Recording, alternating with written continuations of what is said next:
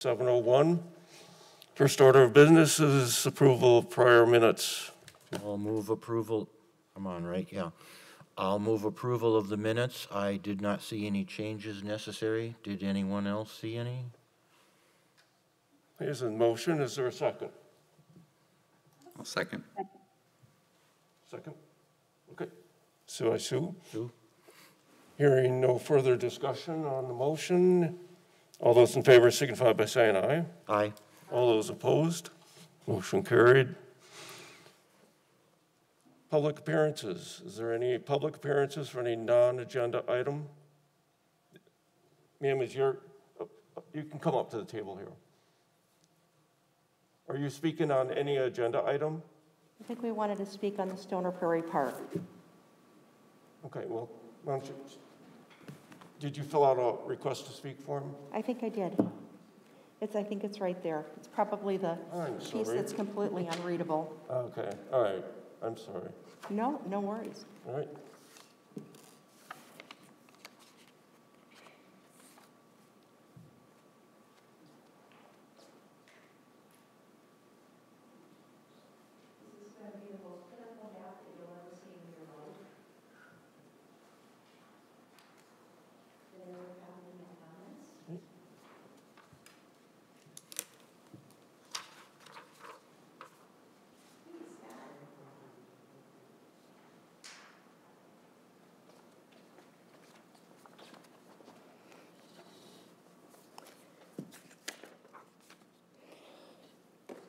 Can you hear me okay? Yeah. Can never tell with these masks. Thank you for the opportunity to speak today. Mark, wait a second. Yeah. What? You're on an agenda item, right?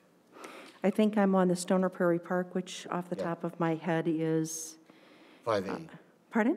5A? That sounds right. We're not there yet. Okay. Yeah, there's nothing on here indicating an agenda item. Yeah, but this is an agenda item. We're on non-agenda items right now. Right. She's here are you here for an agenda item? I think we're probably here for the Stoner Prairie Park, which I think I'll trust Patrick's... 5A. 5A? Okay. Okay. Agenda and approve Yes, this agenda. right. Okay. Well, you can stay there because I don't see anybody else here for speaking until we get down to 5A, and then we'll let you have the floor. Is that fine? Thank you. Okay. Seeing no further appearances for non-public appearances, I'll move on to review and approval of the agenda. I have a question about the agenda before I would move to approve it. I did see that 5C, the Curry Court study, was added yesterday. That would be a little more than 24 hours before this meeting. And then last night, which would be less than 24 hours, then there was nothing added into the packet yet. And then things were added into the packet today, so that was less than 24 hours. So I'm just going to ask the question kind of on the record so that we're clear. Does this meet the legal time minimum posting requirements? It is. I understand it's the agenda that needs to be publicly posted. I'm not familiar with any agenda background or those kinds of things. So the agenda was amended actually Wednesday morning and then posted Wednesday morning. So yeah. I think we fulfill those, and I placed it on the website. So I think so. I just want to kind of have it on the record. We believe we are more than 24 hours for posting the agenda, so it's legal for that to be on here. I would, yep. Okay, so then I will move approval of the agenda as is. For a second? No, I would like to amend it such that we take item 5A first on the agenda, change the order. It is first. 5A is first? 5A is first. Okay. Excuse me. I'll second the motion to approve the agenda. Okay. There's a second. Is any discussion on the motion? Hearing none. Motion. Voting on the motion, all those signify by saying aye. Aye. Aye. All those opposed, motion carried. Item 5A, which is discussion of action item Stone Prairie Park proposal. And that's what you're here for? Yes, please. Floor is yours. Thank you. Thank you for the opportunity to speak today. My name is Janelle Rice. I live at 2755 Jasmine Drive. Fred and I have been there for over 20 years. I was originally made aware of this park project as the alder representing this area, which includes the new William Ryan subdivision and the approved Viridian subdivision. This proposed site also adjoins with existing neighborhoods of Seminole Forest and Lacey Heights. I understand that there was a package submitted to this body, and I have reviewed its contents. I appreciate the time and the thought that was put into those deliverables. There are a few questions I have, a few observations, and a recommendation. I apologize for the simple map that you have in front of you. It will provide some insight to the unique opportunity that this location has, and I'll be glad to review it as time permits or answer questions that go along with it. Has an effort been made to consider what resources already exist in the immediate area? Have we factored the various types of users that will benefit from this park, including adults, park and rec, those who walk dogs, those with small children, those with bike or jog, etc.? Have we considered other factors like security? This project has a significant opportunity given where it's situated in relationship to other neighborhood parks, bike trails, and more. For example, it's used by Park and Rec for Frisbee, softball, and other scheduled events. As mentioned, it's blocks away from the Badger State Trail. Collectively, there are about 500 homes that would use this park, just factoring the existing and the approved homes of those 4 neighborhoods. This spot is ideally located for use by many and multiple types of use. For example, a shelter with toilets would eliminate the porta potty that's currently brought in by Parks and Rec seasonally, and it could also then be used by families with small children, people on bike rides, those who pull over for just a drink of water or to use the restroom, people who are out walking their dogs and just want to give them a little drink, or little tiny tots that just need to go now. A small effort to consider what is nearby, connect those dots, and how to complement the needs of each of these users would go a very long way on this project. I'd like to suggest a small, short-term task force that's made up of the representatives of each of the neighborhoods, including William Ryan, Seminole Forest, and Lacey Heights, to consider the needs of all 4 neighborhoods. And I'd also like to ask that task force to consider the different users, and perhaps that task force be made up of people that would represent each of those different users. For example, one person who rides bikes, another one who has small children. Currently, only one neighborhood has had input to this process. I've contacted the leaders of both Seminole Forest and Lacey Heights, and neither were aware of this project prior to reaching out to them. They would appreciate a voice in this process. Confirmation of that request from those neighborhood leaders was sent to Parks' attention within the past 2 weeks. In conclusion, I'd like to ask for your approval for a short-term task force made up of 1 to 2 representatives for each of those neighborhoods to craft a comprehensive plan for Parks approval and input. They would work as a team with input from Scott from Parks and other city staff as needed.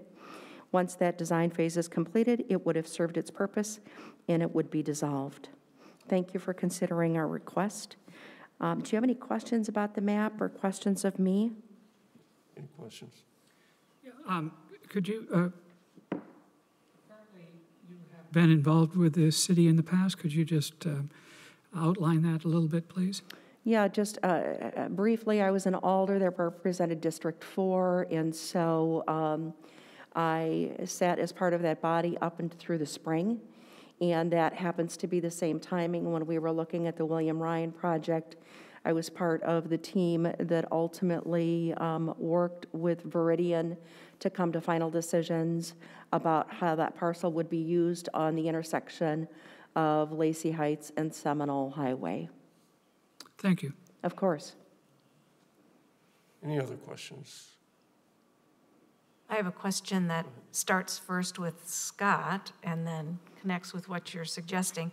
Now, Scott, you've already met with neighbors who've come up with the ideas that are presented to us tonight for the first time, right?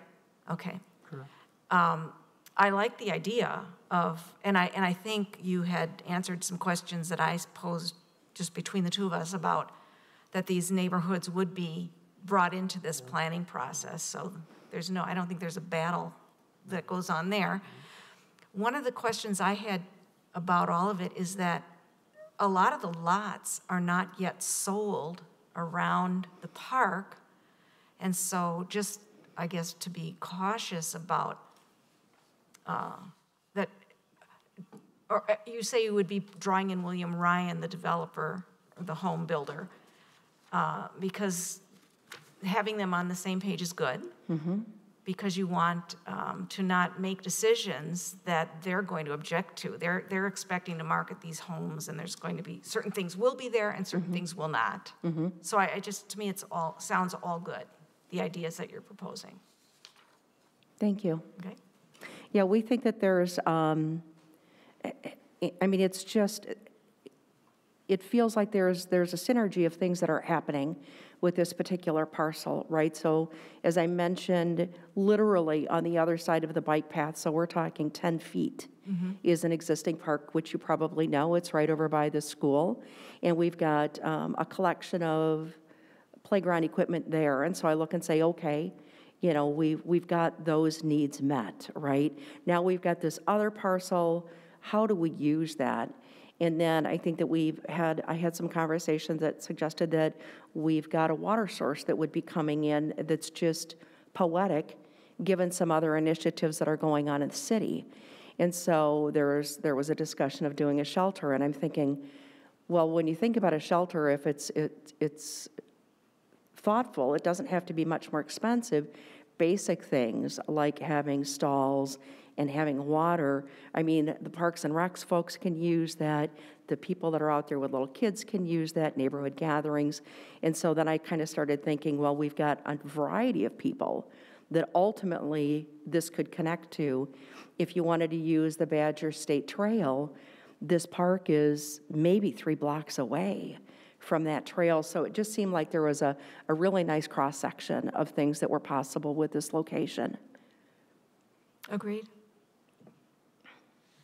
Scott, you want to expand what you have done and what you're Certainly, just proposing here? right, to kind of go from the beginning.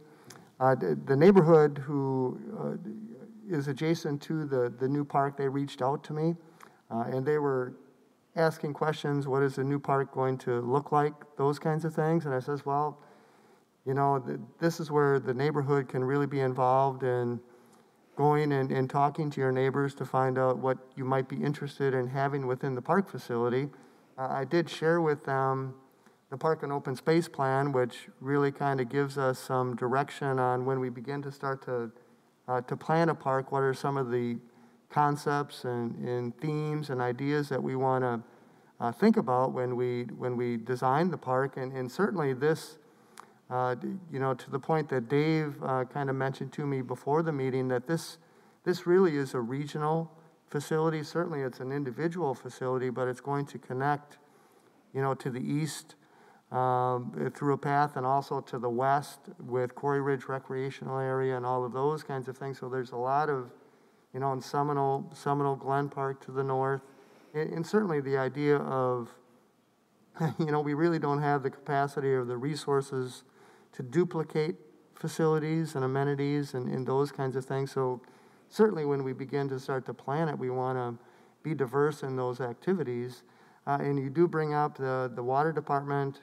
They're working on, I believe it's a well house that's going to be located at that facility. So we're planning to, the same thing that we did at Hugo Jamestown, to provide bathroom facilities and things like that. So it, you know, in my conversation and comments with Sue, it's, and you too, Janelle, you know, there's like 500 families that are living in that area. So it is really going to be a heavily used area. Currently we have Ultimate Frisbee out there, and they'll go and knock on the door of the schools and things like that. So I gave them the task of kind of going out to their neighbors, and I don't know how they did it, but they ended up, you know, coming up with some thoughts and ideas as a starting point. And I guess that The idea is, and I'd like the idea of a task force, what I guess my goal is to come up with a draft plan that we can take out to the public, publicly notice and say, what do you guys think about it? But it's really nice, instead of the Parks Department coming up with that plan, I think it really is useful and beneficial if the neighborhood. You're looking to develop something here to provide some talking points when you get it out in front of the associations. And as Janelle suggested, a task force of all these different neighborhoods coming together and coming up with a draft plan, and then take that draft plan out to the, the community and get comments and all of those kinds of things. So it's really, it's their park, it's their community. They're going to take ownership of it, and I do find too, when they're part of the process, if they can rationally understand that you got to do it this way and not that way, and and with the Parks Department and maintenance and all of that kind of factored in, it really does become a plan at the end of the day. So that was really, like I say, and what I wanted to do is I wanted to bring that information to the Park Commission to let you know this is what they're kind of thinking about, this is what they're working on, and I did include in my my comments that this is just the first, the first step. We do want to, reach out to the adjacent Lacey Heights and Seminole Forest, but also, this, even with Crescent Crossing, they're talking about a dog park and all of those kinds of things, and those things are in that whole, so that's what we got to factor in. And there's, if you go to the Quarry Ridge recreational area, which is bikes, people will drop off their bike and they might come west, and so those are other things that we need to factor in when we're looking to do the plan. Just a bit of timing. The engineering department, they're looking to design that water facility in 2021. So they're looking to do that design work in 2021 and then build it in 2022. So, I'm sorry, which one? Which water facility? This is the new, I don't know if it's a well or a lift station. Oh, sure, yeah, we were talking about that, yeah. And then what we'll do is, similar to what we did at Hugo Jamestown, they did that, and then we'll create, we'll do the bathrooms and all of that, so it's one facility. So they're looking to design that in 2021 and then build it in 2022. So if we can use, 2020 and 2021 to come up with a plan, we can begin to start to implement it in 2022 or whatever it might be. So we're just really at the, and like I say, they called me and I said, man, I appreciate that, because I really rely on the neighbors to canvass their families and find out what they want. And that's kind of the public, and typically if you hire someone, a consultant, that'll be the public process that they'll go through.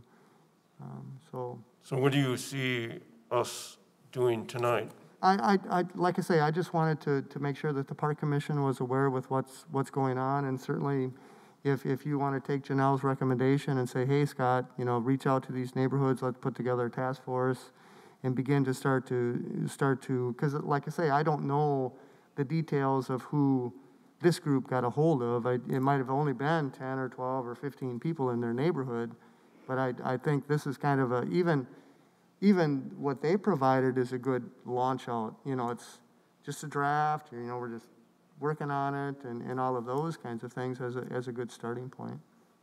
So because of some public works projects and some other things, well, you're looking toward 2021 for a master plan yeah, of that sort? I would say that we could plan it within the, it may take a little bit, 6 to 9 months maybe, to get it planned, and then, go through the public process and get everybody on board and then get it approved. And, in the dollars, this plan can be implemented because the parkland dedication dollars and the park improvement dollars are available for the development of it, so.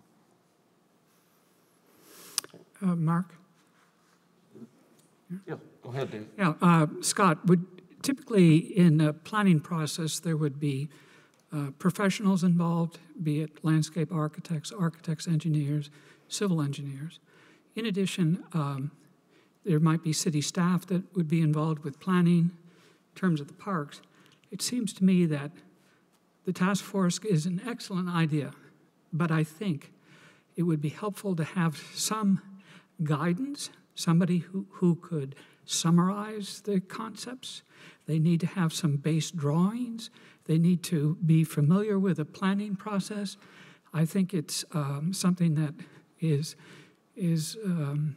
has lots of good possibilities. And I do think it's important to think of this park beyond the person who lives within 3 houses. And it's not that their needs aren't important, but this park needs to work in a multitude of ways, and that's sort of what's suggested. But for you to say to us that you're not sure who was involved in the meetings, when the meetings took place, what the discussion was, I think is a failure of a process to actually record, take notes, be aware of the time, and typically individuals, unless it would be unusual, that would be volunteers and be very helpful on the task force, perhaps wouldn't have those skills and be able to efficiently bring things to a conclusion that then in a public setting that we could make use of. So that's my only concern. It's not to, I think the task force will be more successful if there is some professional staff that's involved with the process. And I agree with everything you said, Dave. The unfortunate thing is there's no dollars for those additional staff, professional staff, landscape architects, those kinds of staff to come in to help us. And well, why is that, Scott? It seems like we're like a little town out in the middle of nowhere.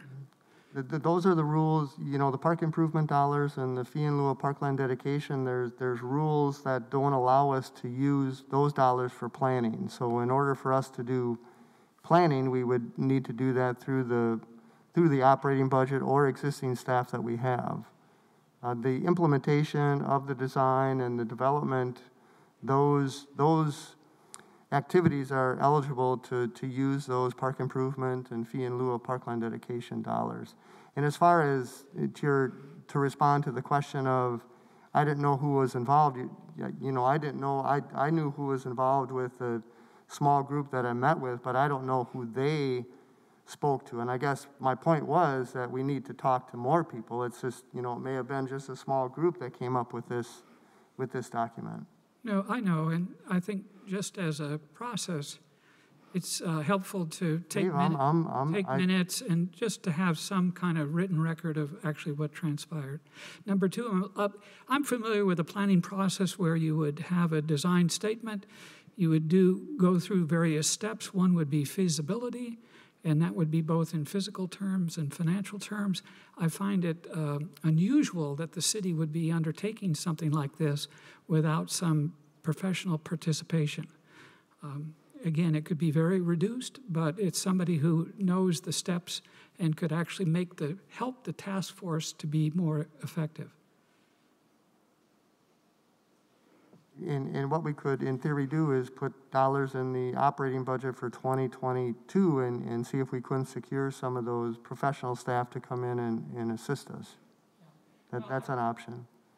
I would mention that when we discussed the little changing room at the splash pad, we were able to find money quickly to cover something that came in at a higher amount than what had been budgeted. So I think it behooves the city to be creative and to think long-term and to plant the good roots in the beginning and not try to have to scramble later to straighten things out that hadn't been thought out. That's all.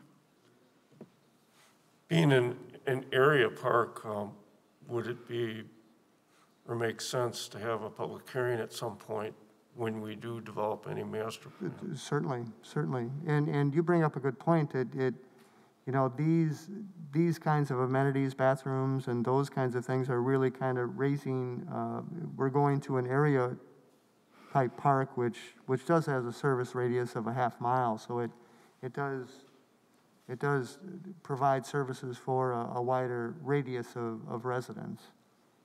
Is it worthwhile to sort of poll people in the area like we've done in some other parks for playground equipment and that sort of thing, but on a wider scale perhaps. And I think that could be one of the things that the task force, I think what Dave is referring to, I think the task force could be the ones that maybe come up with that statement and the strategies to try and get it developed and all of those kinds of things, So I think, and really it's, what we're going to get is a concept plan, where this is going to be, where that's going to be, and then once we begin to start to implement that concept plan, then we can utilize those park improvement dollars to do the design work and all of those kinds of things with the specific amenities. And that was really I don't mean to belabor it, but that was the thing with the Fahey Fields.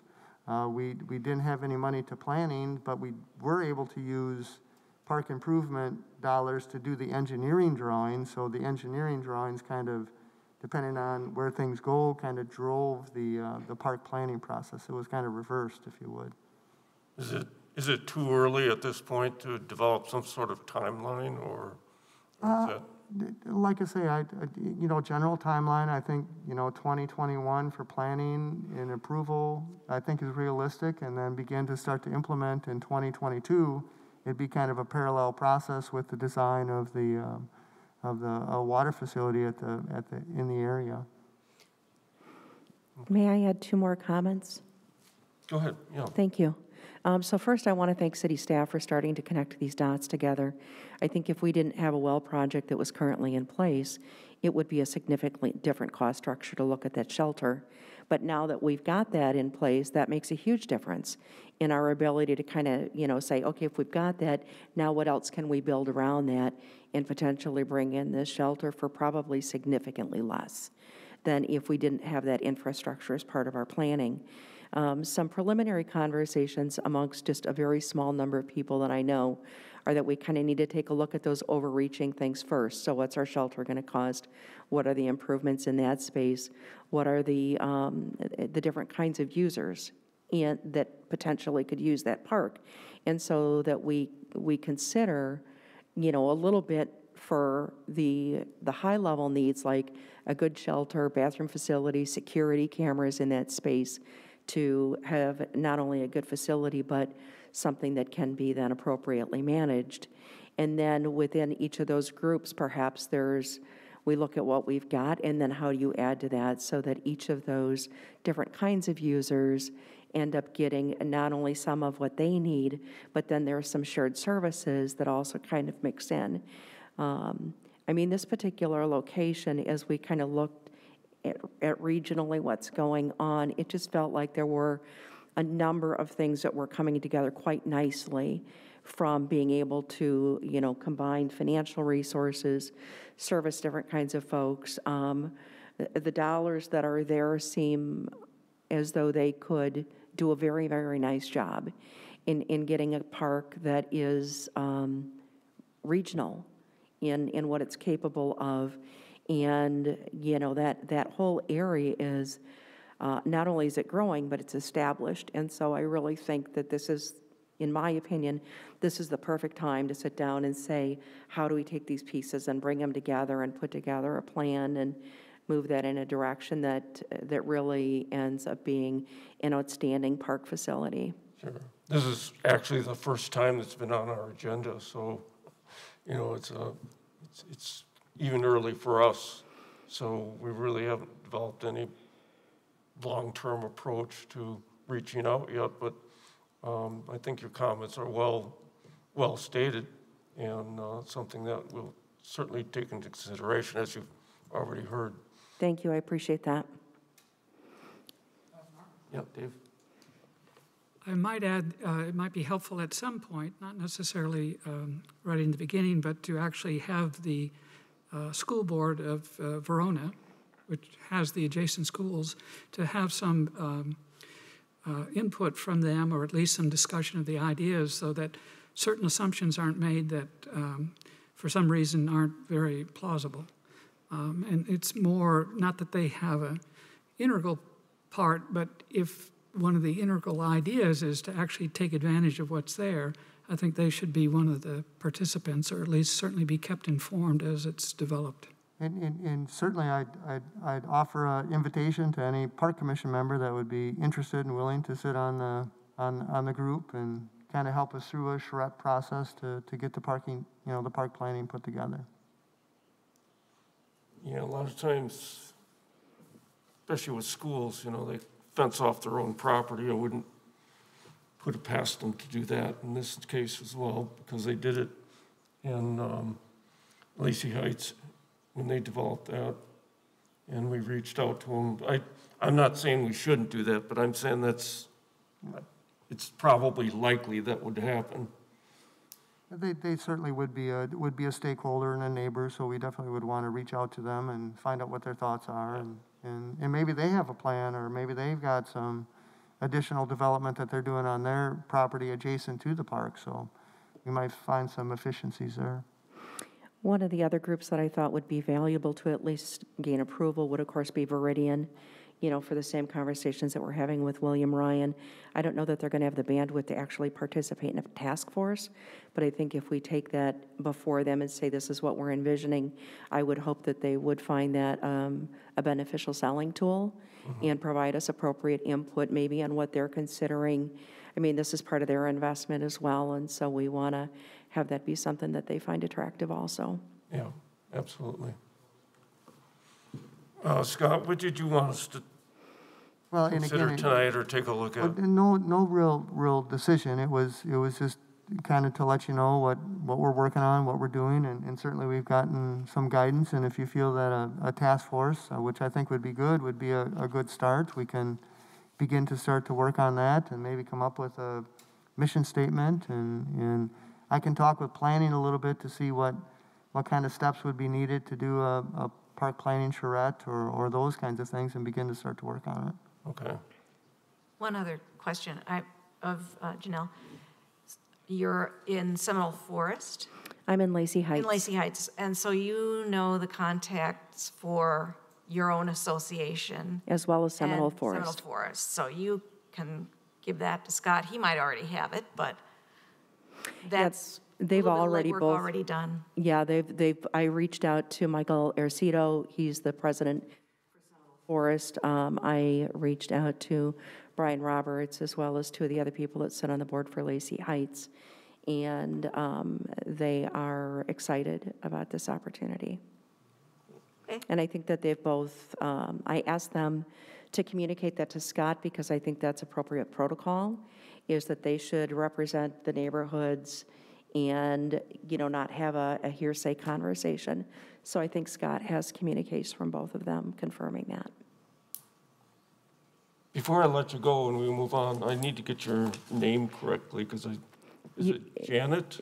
Yeah, I should have been a doctor based on my writing. Janelle, Janell. And the last name is Rice, and I'd be glad to clean up the rest of that form for you. What was the last name again? Rice? R-I-C-E. R-I-C, okay.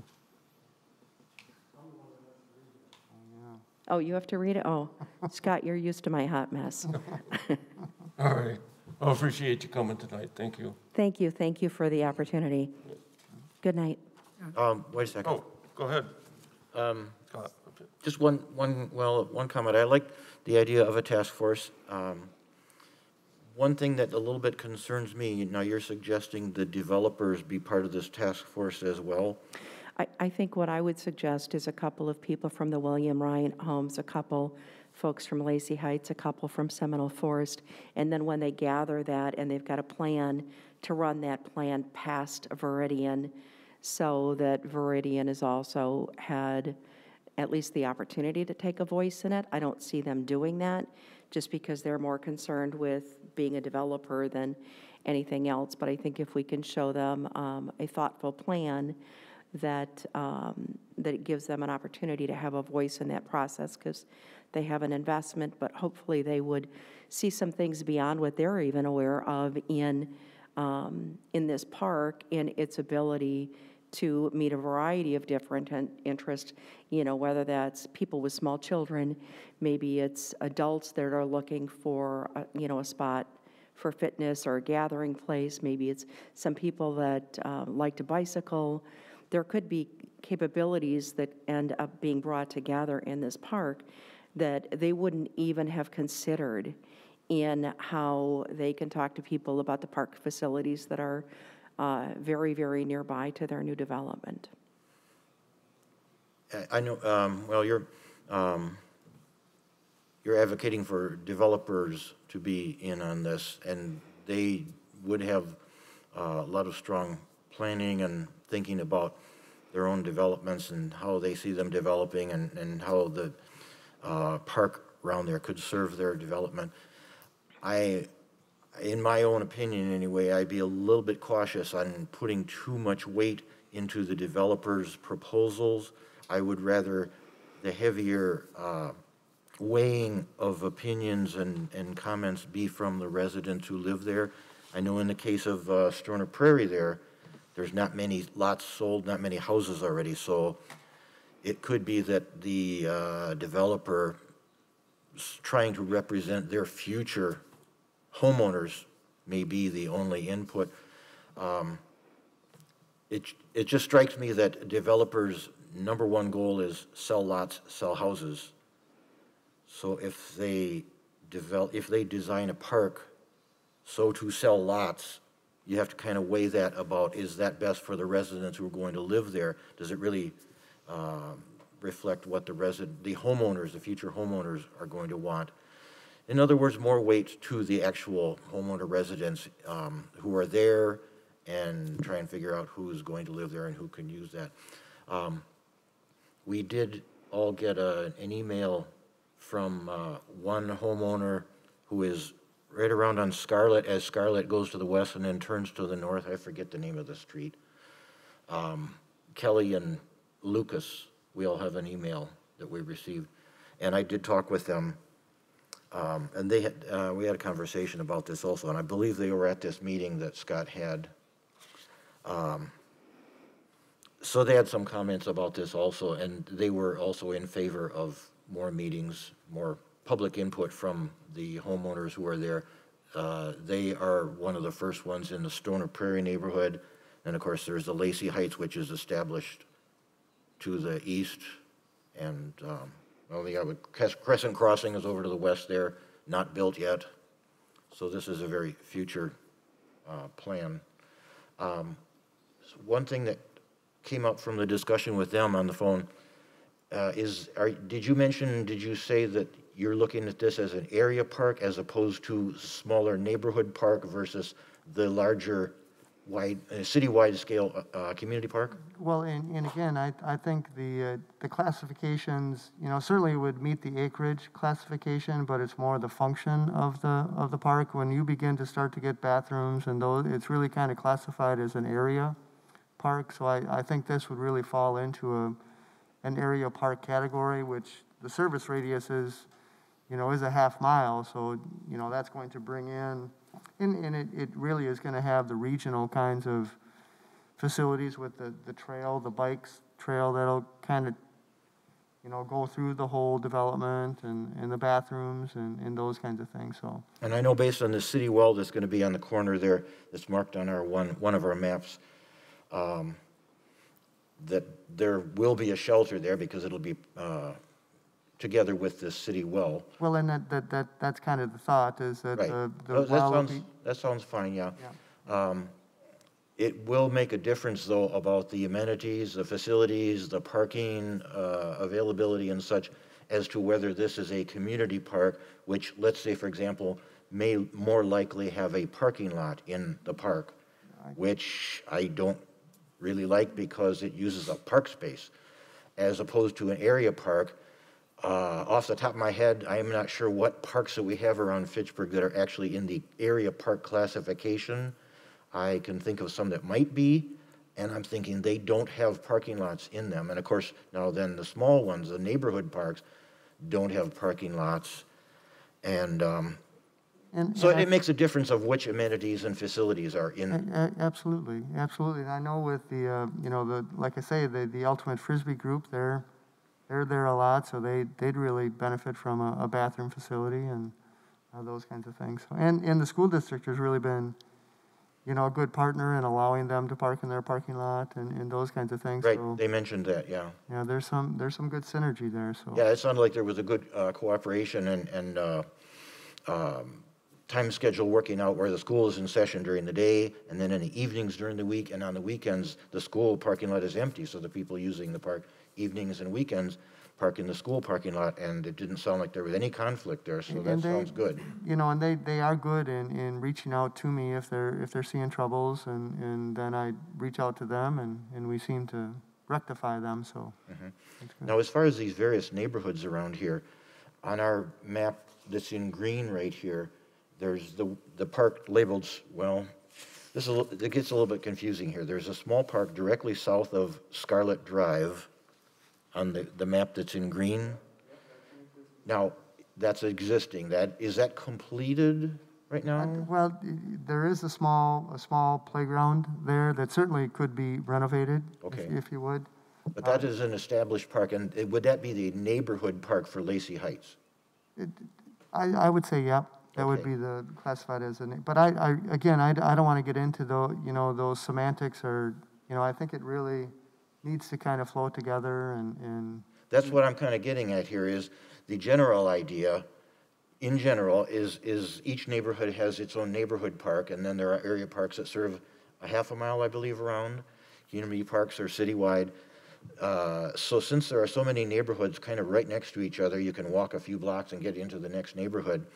I'm wondering how this works out as far as the designation and the planning, where to be more strict about it, this one, the little green one there, Stoner Prairie Park, might be considered the neighborhood park for Lacey Heights.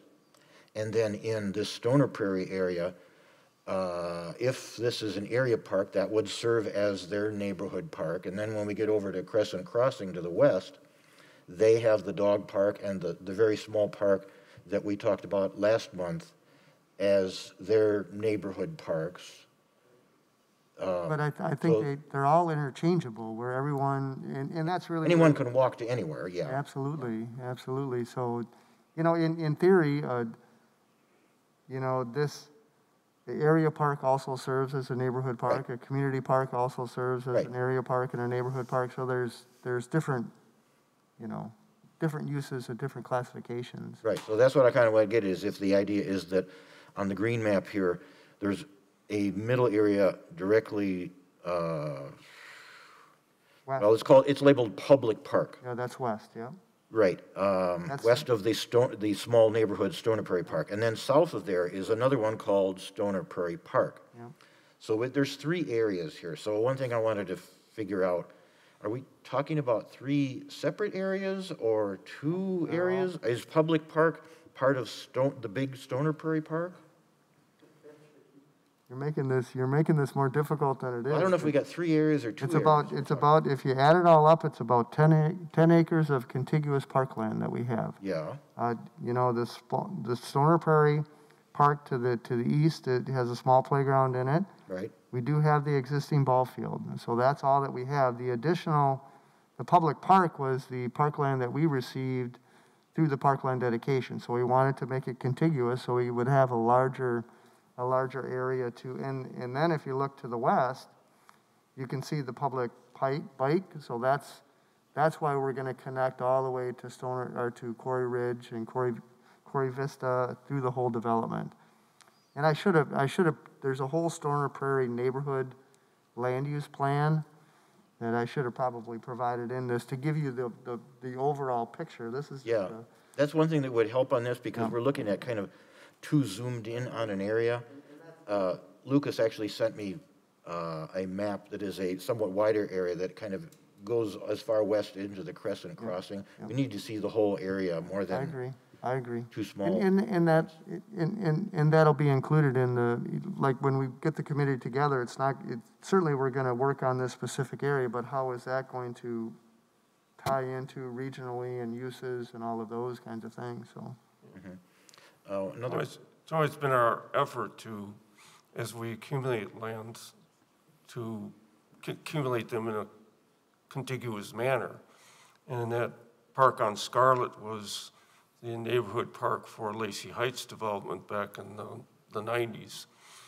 And the reason it was chosen there was simply because the parkland, or not, I mean, the school property was there, and the thinking was that there would be some advantages to having them connected there. It was never known, of course, what was going to occur beyond that, but I like to see exactly the way we're doing it. It's to make one big park out of it. Because Lacey Heights, that was a pretty small park. And really what it amounts to is more as a tot lot. And it's fenced off from the school, so it's one thing we need to find out too, whether they're gonna, the school wants that fenced off or not, which we won't know until I communicate with them. I think we may need a more formal agreement with the school that it's okay to use their parking lot in off-school hours.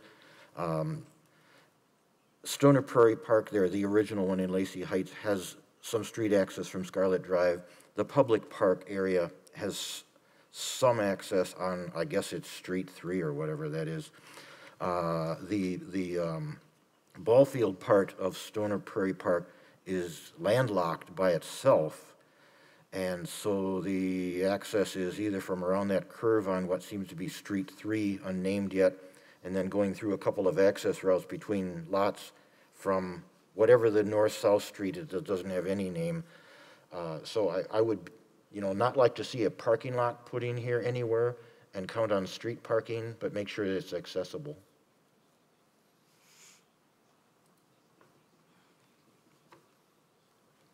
Why don't we wait until we get more plans firmed up?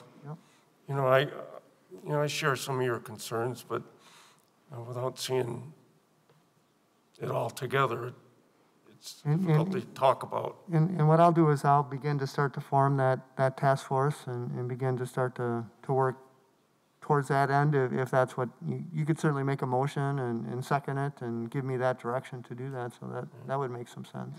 And you raised some good points, and I think they're well taken anyway. And those will really be in the charrette, those will all be discussed in the park planning process once we get there. Is there any other discussion on this item? I would like the park commission here to be informed of when these neighborhood meetings, charrettes, whatever it is. Like I said, I'm looking for a park commission member who wants to spearhead this park planning process. At any point. I would at least like to know when the meetings are held. I have attended some. Yeah, I'll keep past. everybody posted, no doubt. And it'd be Thank great if you could show up, I'm not being mean or anything, but it, to come in when you get a chance, that'd be great. We just have to know when they are. I'll make sure. As far as I know here, you met with the neighbors back in June, I believe. We didn't know anything about that. Sorry about that. Okay. Anything else? Okay, thank you, Janelle. Thank you. I think we've reached the point where we'll come back at another time, and we'll keep you posted. I appreciate that. Okay, Have a good evening. Stay well. thank you. All right. Do you want to make a motion in a second and kind of give me that task of creating that task force?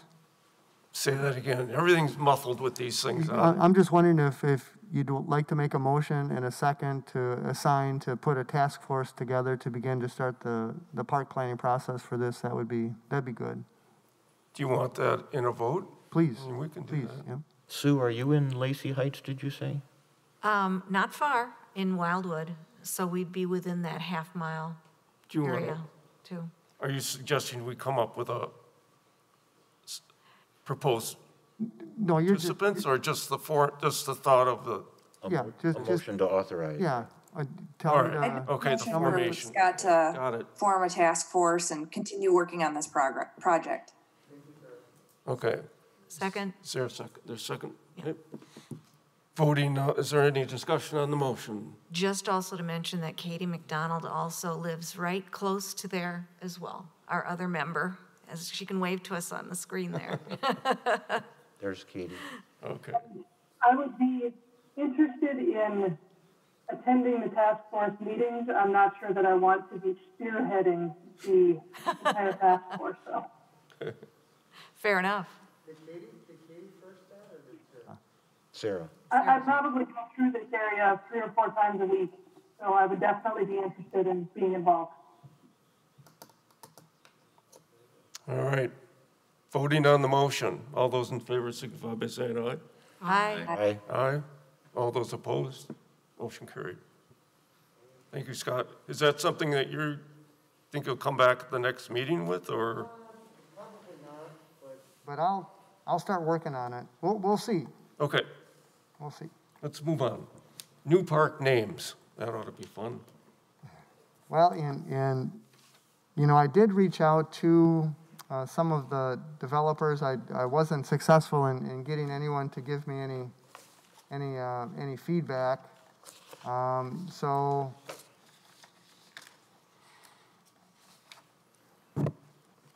I guess there are a couple that I would want to roll through and see how you feel about it. And again, the process is basically, what I would do is I would publicly notice the names that we select, and it needs to be out in the public for 60 days. And then if we don't receive any responses back, then we would make a motion to the Common Council, and then the park names would be approved. Patrick, did you have? Yeah, a couple questions about this. There are some names on here that, as far as I know, have already been approved. For example, Pinnacle Park was specifically requested by Fiduciary, who developed the apartments right on the north side. They asked for that name, and as far as I know, that's approved already. So then that one's done, yep. Okay, good, and good. same for Sunnyside Dog Park. The Dog Park advocates worked that out with the former owners of the chicken farm. So that, yep, so There, that one would be that done. one's approved also, isn't it? I would say I'm good with that. So I wondered why they were on here. Well, these are the new parklands that we have, and I guess that's what I wanted to do, is kind of go through the names to see how you feel about each of those. And go ahead. And then Fahey Fields is on here. Now, I don't know if you mean some small park out to the west of McGaw, not the western addition to McGaw. I don't know. I'm not sure if there's another park area like way over on the west side of Fahey Fields. Nope. This is where the pickleball courts and all of those. Okay, that I actually even suggested this at some meeting years ago about whether, you know, Dave Fahey and such wanted it to be named after their family, named Fahey Fields Park. Nobody jumped on that. Nobody spoke up on He that. contacted me and he said that would be fine. Well, no, okay, nobody said anything that way, and as far as I've understood, that is not Fahey Fields Park. That is the western addition of McGaw Park. It's part of McGaw Park. So this So is it doesn't have its own name. but this is the opportunity to affirm No. or change, correct? Is that why we're here and talking about it, Scott? We certainly, Yeah. certainly. I think that is a problem, because if you call it Fahey Fields Park, that makes it a neighborhood park and ineligible for community park funds. It's kind of confusing, I agree. If it's part of McGaw Park, which it uses the parking lot of McGaw Park, it's an addition onto McGaw Park. You walk from the parking lot over into this area. Nobody, you know, and all along has asked for, including the former owner of the cornfield, that it be named Fahey Fields. So I think this gets into some trouble and some confusion about coming up with that name there. So are you McGaw Park Western Edition? Is that what you're? Perhaps I could suggest, being a newcomer to Fitchburg, having lived here for 5 years, I find it quite confusing as to many different names for essentially, let's just take McGaw. Then we have right next to it, I think, abutting Johnston Park or something. Right. And now we're going to call another thing Fahey because that's the developer's name? Well, in that. Wait, if I could finish. To me, a more normal process would be, as parks grow, call it one name and have it be less confusing. Certainly, to have the need to put something which is such an artificial name, the name of the person who owned the field, if it wasn't requested or wasn't discussed, and it's right next to McGaw, just call it McGaw. Do you see a problem with that, Scott? The only other alternative to that would be simply to recognize the pickleball courts, like we do the baseball. Baseball's their Bob Langer Field in honor of Bob Langer. I don't know how many people know him, but he's a name that goes back to formation of baseball in Fitchburg and everything. But, I agree it should be McGaw Park. It's not. Yeah. This part is so a different name than McGaw, but you could recognize the area as Fahey Fields without renaming the whole park. I don't know if you follow that, but I do, and again, I think, it's difficult. S. Johnson, and I don't know which one came first, McGaw. I do, actually. I'd like to comment on that. Johnson Park is a neighborhood park. It's actually the neighborhood park for my neighborhood, Tarpleywick Hills. That was established back in the 60s.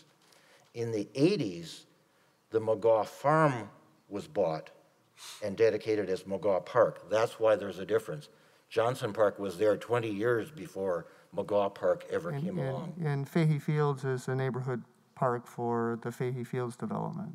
Well, that's the question here. Not the western addition. I've always, taken that the part west of, immediately adjacent to McGaw Park, going out west into that cornfield, was always supposed to be an addition in the McGaw Park. Not a separate named, not a separate park, not a neighborhood park. And actually, there is some other smaller areas within that Fahey Fields development that we could certainly, recognize the Fahey name and things Right. on. I think there could be. I think over in the northwest part of Fahey Fields is an area around the big tree or something that they have also dedicated. If that one is going to be named Fahey Fields Park, that's fine. it's not really any different than Sterling Meadows and subdivision, which was their park dedication was part of McKee Park.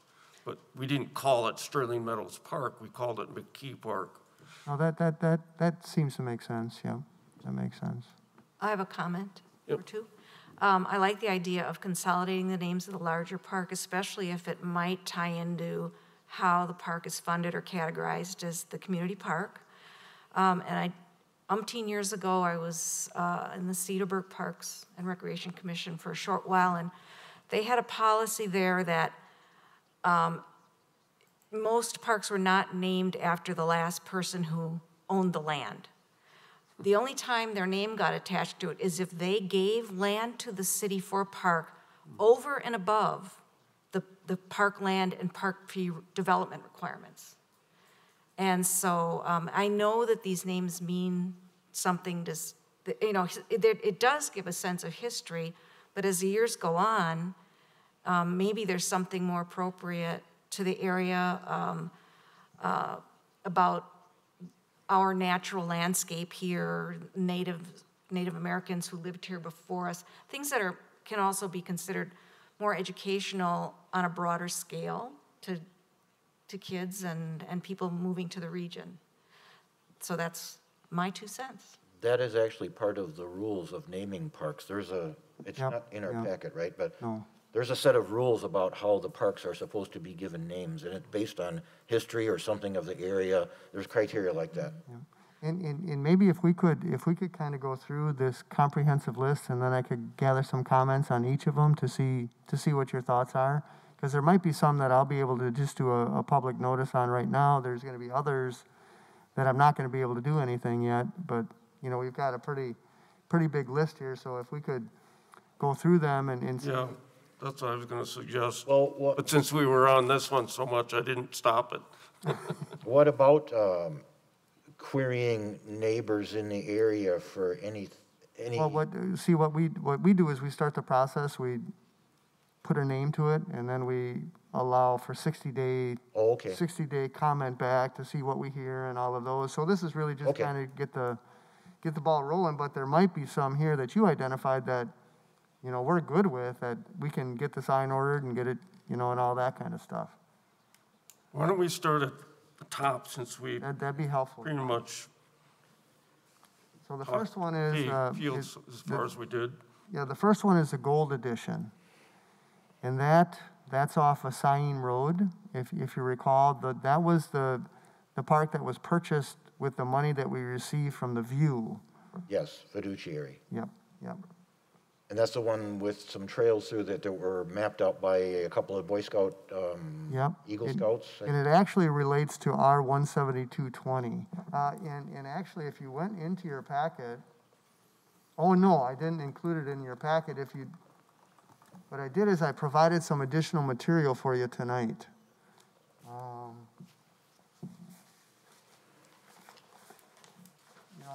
That's the other thing that I really didn't. Let's, in the interest of time, let's just go through what we've got here and what ones you're comfortable with. The other ones, I might come back to you next month with more details on where they are and all of those kinds of things. So I'll kind of rely on you, Mark, and Pat for the experience of these. So, the Gold Edition. The Gold Edition, as far as I know, does not front on South Sain. It's the north end of the Greenfield Park neighborhood. Yeah. You have to be in the neighborhood to get to. And I think this was, so we'll just pass that one for now. Yeah, I don't like that. Wait a- Right, if we could go back, could somebody explain the logic of the name Gold Edition? The name of the developer. The name of a developer for a park that contributed an excess amount of money to the city, or No. just allowed the city to rezone his land and develop it? That would be more accurate, yeah. Yeah, well, I find really that old park. not acceptable, Right. period. Well, so let's move on. So we'll do more discussion on the Gold Edition at a future meeting. So 9 Springs, Yeah, and those, and again, I apologize. I should provide some additional information as far as where these are and what they're the locations of them. You're saying Nine Springs area, and then it has. Well, there's a Sain Road Park. There's a couple different parks within that Sain, or within that Nine Springs, that whole development. So that one might be better served at a future meeting. are they connected though, or? No, but they're all within the Nine Springs development. There's like there's 4 different parks within that whole. So what I need to do is to do a better job of explaining where they are and all of those kinds of things. So you're thinking of 4 different names then, right? Yeah, so we'll kind of pass on that Well, one. just one little comment on the Sain Road Park right there on South Sain. It's directly on the east side. Yep. It is bordered by a lot of private houses along on its east side there, so the access is only from Sain, which is a kind of a busy road. The only comment that I want to throw in here, this is not a good name, but there was a rodeo back up into the 80s that used to be all out on the east side. I like of Sain that, there. yeah, I like that. Holmes property, right? No, yeah, it is. I like that. Well- the history of it, and And actually, you know why it's Sain Road Park? George Because it's on Holmes. Sain Road. That's George why Holmes it's named had Sain a Road Park. rodeo that day. yes, that's it, yeah. So, I mean, No, I I'm like not real that. crazy about the name Rodeo Park, but it's something of the history. And they're in one of the Riva apartment buildings, in their community room, they have a big, at least 4-foot square map I or a like- picture on the wall, and I have a copy of that picture of the rodeo that actually took place in that area. See, and I would love even someone to write a little history and put it on a bronze plaque and put it on a rock there. Unfortunately, that's before I'm my just time. I saying, haven't been here that long. that's the stuff that's cool, that really Yeah. needs to. Scott, is there any interchange with the Landmarks Commission in the city and the Historic Society as to picking of the names? No, but that's a good point. That's Then I would ask, is it Prima Raven and Uptown Crossing, are those also names of apartment buildings? Yeah, that's, so like I say, this is just a starting point. I just wanted to kind of get a list of all of them, and we can discuss each of them more individually. Okay, and There's so a small- basically you've picked some simple identifiers Yeah, as I a did. starting point. I did, and Yeah, I reached out to the developers to see if they had any name suggestions that they might want just to begin to start the process. And That would- again, once we decide what it is, it goes out for 60 days, and then people have the ability to respond and all of those kinds of things. So it's, That would be Avanti developers in this Yeah. case. And this area here that one is about is in between the Prima apartment building and the Raven apartment building. So very much should not be named after those apartment buildings. then I'll task you with coming up with some names for them. You know, that's a difficult. King James Way. Any history on King James Way Park? Is that the one where the two, well, let's see now, one house was bought Yep, and turned that's into a correct. park? Yep. And the long term is to Yep. get the other house lot and Correct, add on? correct. And it's just happens to be on King James Way. It does. Is- So It that's does. why I just got that name right It now. does. It was a, It's more of a top lot, and I don't know if I'd have any problem naming it that, or, you know. And I'm trying to, I'm at a loss for words. As far as names and things like that, I'm just trying to get them identified names so we can put, get some signs on them is really what we're after. I, I dropped the way, though, it's just called King James, you know. Well, maybe so. I think the suggestion to ask, talk about the history further back than the last person who owned the land, which is then the developer, and Scott, David's suggestion then to reach out to the Landmark. Historic Society, et cetera. And I'm not saying that we shouldn't name King James Way Park King James Way Park, but I was thinking just more broadly, bringing in concepts of the natural history of the area. And maybe what I'll do is I'll identify the areas and then maybe come up with a couple potential names and then just, it may be a little, I mean, maybe landmarks will say they don't have time to answer our questions, but maybe they do. Pinnacle Park, where that one's kind of decided, right? As far as I know. Uh, Fiduciary would probably be upset if we proposed changing the name. They wanted that name for some reason. So Pinnacle Park? Just to clarify, Park is that also the same name as the they development wanted company, that the name. real Which estate park are we company? talking about? There's a Pinnacle Real Estate Company. Yeah, boy, I don't What? know if it is. He's asking whether that's the name of the company that developed it. No, Fiduciary. Fiduciary developed it. They have the view on the north side of Post Road, Yeah. and this is a little triangle Yeah. that was probably unbuildable by them on the south side of Post Road. This is on the east of Fish Hatchery. And I think Pinnacle. they asked for the name Pinnacle, and they wanted their apartment buildings all facing, looking to the south, looking out into this park. So they asked for this name. As far as I know, that's been approved. Still named after an Least- apartment, though, isn't it? Isn't there an apartment named Pinnacle? I don't know. I just know the whatever it is, 3 or 5 or something apartment buildings are called The View. Right. Used to be an athletic club in Fitchburg called that, too, so I don't know if it still does. Over by Fire Station 1. A what? There used to be a athletic club called Pinnacle in Fitchburg, near Fire Station 1. I don't think that's I don't know if they a problem using the changed same their word. name or what happened to it. I don't have the current history, but just so you're aware that there's, Well, I think we'll go with Pinnacle Park as one. We'll get that publicly noticed. I don't like that idea because I think it's already named and approved. Oh, so we just, okay. If At everyone's least good it's with one that. off, well, 1 or 2 are off of this list as far as I see. Let's go, Pinnacle is gonna come off. How about Corey Vista? In the Corey Vista subdivision there, way over west end of Lacey, and then it's the east side of Fitchrona. Is there just one or is there 2 small parks in that area? Just one. I thought there was, is there going to be a second? Way back? No. Well, No, there's additions. as the There's a, quarry shuts down, there was another area to the east. oh, there was. That's not developed yet. Right, so I mean, maybe as a just first shot Cor- approval. Corey Vista First East and shot suggestion. Corey Right. Vista East and Corey Vista Right. West. Yeah, well, this would be Corey Vista West right here, I mean, for nothing better. So are we Corey Vista West? And again, we'll send them out there and people will,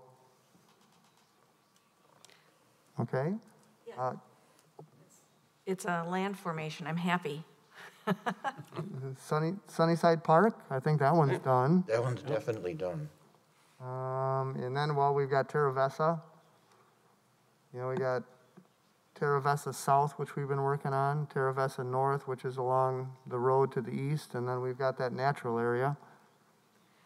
And Terra Vesa is the developer's name, Terra Vesa is Well- Terra Vesa is the name of the development. the development. Right, it's what Phil Savium has named his subdivision. Terra Yeah. Vesa. And that would seem to make Yeah, sense to me. I mean, it's not advertising, I mean, if it said Phil Savim Realty Park, then I'd have an issue. But it That's doesn't. a It's, problem. Yeah, I don't know of any history or anything in the area to go on. Very good. So with that one, I think what I'll do is I'll come back to you in November with the ones that I don't know about to kind of make sure that you guys are good with it, to identify where they are, and then we can maybe talk about them a little bit more, and before I publicly notice them. Fahey Fields, Only if it's the west side so of we're, the subdivision. yep, McGaw West. No. Only if it's the west side of the Fahey Fields subdivision. I know, so are we just going to call that McGaw Western Edition? No, it's McGaw. just call it McGaw. Just call it McGaw? Okay, okay. If you want to use Fahey Fields for the name of The small, yeah. the court's fine, but I'm not even sure I'd do that, but Well, and now we've got the Stoner Prairie Park expansion, so I think that would just end up being Stoner Prairie. And then certainly in Crescent Crossing, And Stoner Prairie, you're talking about that as a Stoner Prairie area park, yep, area park, right? okay, as opposed to the Stoner Prairie Park that is in Lacey Heights. Well, I'm thinking that the whole thing would be Stoner. Okay, would they sort of meld together and the little former neighborhood park established years ago would become part of the area park? Yeah, I mean, Okay. it I would- already is, I would really. name the whole thing one park. Stoner Prairie Park, right? What is its current name? Is it Lacey Park? Lacey No, Heights Park? it's Stoner Prairie Park. It's on Well, there's that no green name on page it, on the or- map. The little, yeah, it's small, little tot lot, but that was the only thing there. That was a park and adjacent to the school, so. And then the other one is Crescent Crossing. You remember we've got the dog park and that neighborhood park. I haven't got a name from, unless you guys have a suggestion. I don't really have. Voltage Park, huh? Well, there Voltage you go. Power Stick line. your finger up in there. Well, then the last Well, one is. that's one where there is nobody living there yet because they don't even have streets in. And then the last one is Nine Springs Golf Course Hub North. But we'll kind of wait a little bit on that one. So that helps me, actually. Moved it forward a little bit, which is good. So no real action on that one, I don't think, on that agenda item. So there's really no action at this point on any of that. Yeah, We'll continue to work on that. yeah. Good first start. Yes, thank you, Mark. I agree. All right, moving on to communications. No, there's. No? Oh, yes, we Actually, got yep, one it's more amended. added here, 5C, excuse me. Resolution R-172-20, authorizing acceptance of proposal from AE2S for stormwater management study for the Curry Court and Old Indian Trails area. And what I did do for your benefit is I gave you some additional information, which is basically, do I have a copy of that? The first page, or the first packet was the RFP that the engineering department put out for this for this project, and I did highlight the reason that it's before the Park Commission is because actually the Curry Court, we have a Curry Court Park, and then we also have the Gold Edition Park, and that's the second group of maps that I provided you. The study area, if you look at figure A1 on that green one, the study area, I did highlight the Gold Edition on the bottom. And then also Curry Court Park is highlighted to the north. So those two park facilities are included in the stormwater study planning area. What map are you? If I gave you the first handout was the RFP. Yeah. And then the second handout was the maps, which kind of identifies the study areas. No, not that one. Looks like the, I This think one. I saw it somewhere. I don't know where it is now. Well, there might be one right next to you, Patrick, right here. When did this pop up on our radar anyway? Do you, Can I have that? I don't remember any past discussion on it, that's all. Well, and actually what I did do is there was a question, I did make you aware of the RFP that was going out last month, and then I sent you some additional information, which was basically this RFP to let you know that it was happening. And within the RFP, there's a couple, the scope of the work. Basically what they're going to do is they're going to evaluate that whole area for stormwater and come up with some recommendations to try and improve the stormwater in that area. And the Park Commission is involved in that part of the study area. There is some park property that's included in there. And actually the Gold Edition Park that we have is wet. That it really does need to be drained out. So I think what this study is going to do is actually going to provide some strategies and ideas to improve the stormwater in that area, which a byproduct of that is going to make this park a little bit more usable. Is this an assessable project? Is this what? Is this project going to be assessed to the property owners? I couldn't tell you, Mark. I just know it's an initiative that the Stormwater Engineering Group is taking because of the stormwater issues in this neighborhood. Okay. And I just wanted to make you guys aware of it because it does include two of your parks. Okay. So that, so what this resolution does is they went through a process in order to hire a firm to do this work. So this is what they're doing is they're approving this firm to do the work. Just a question here. Yep. When we're talking about the Curry Court Park, is that officially named Curry Court Park? It's not on our list of park names. It is Curry Court Park. Has it been approved as that name?